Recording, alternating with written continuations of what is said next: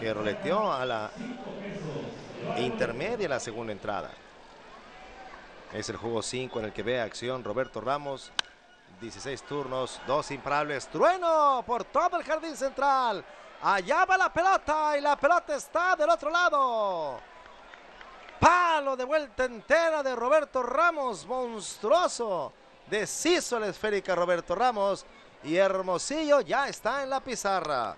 La acaba de volar por los 400 Roberto Ramos.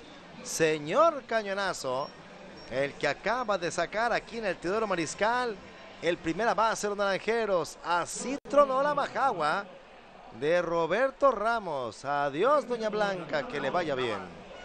Y cerca le pasó, por cierto, nuestro camarógrafo, que mostró un gran movimiento de cintura, lo vi muy bien. Tipo Cochulito Montiel lo vi ahí en la cámara del jardín central. ¿Ve usted qué, señor cañonazo? Pocos, muy pocos la pueden volar por el jardín central aquí en el Teodoro Mariscal. Y uno de ellos es Roberto Ramos, este sonorense por